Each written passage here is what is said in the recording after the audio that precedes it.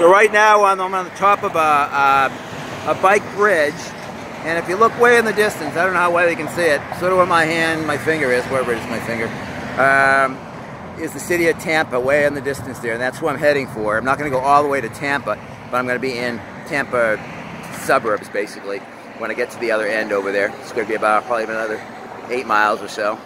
And of course, you see the beautiful water here. And you see the cars coming down the highway on the side over here. They're coming from Tampa over to Clearwater.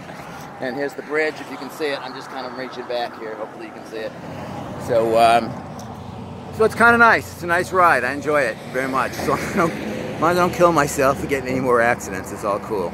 All right.